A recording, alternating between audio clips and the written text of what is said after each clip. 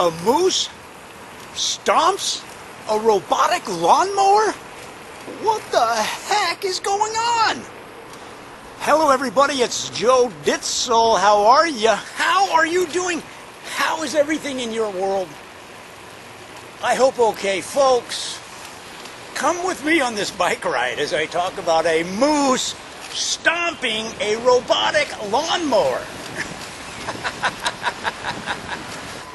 A moose gets surprised by a robotic lawnmower like a Roomba for your grass. I didn't even know they existed. What does he do? He stomps on it. See, moose are primarily docile and slow-moving until they're pissed.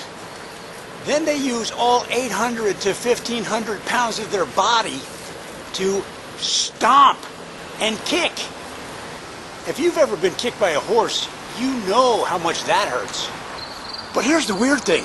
A moose can not only kick behind him like a horse, he can kick in front of him and to the sides. A moose can kick you from every direction. Come at me, bro. I'm gonna kick you no matter where you come from. And you don't know what's gonna piss them off. I mean, sometimes their feeding grounds get barren, and that makes them mad, that makes them angry. There's not enough food. There was a guy in Alaska a few years ago, an 85-year-old guy, who just surprised a moose out of the blue, and the moose charged him. He had to dive into a snowbank to try to save his own life. His wife had to beat the moose off with a shovel. His wife is 5 feet tall and 82 years old. She beat off a moose. That was pure adrenaline and, let's be honest, some luck. These moose are amazing, man.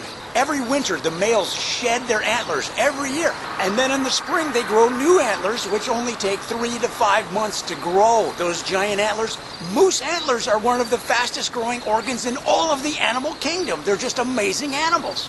But if they are castrated by chemical means or by an accident in nature, they lose their antlers immediately, which the next time they grow back deformed and ugly. And they never, ever shed them again.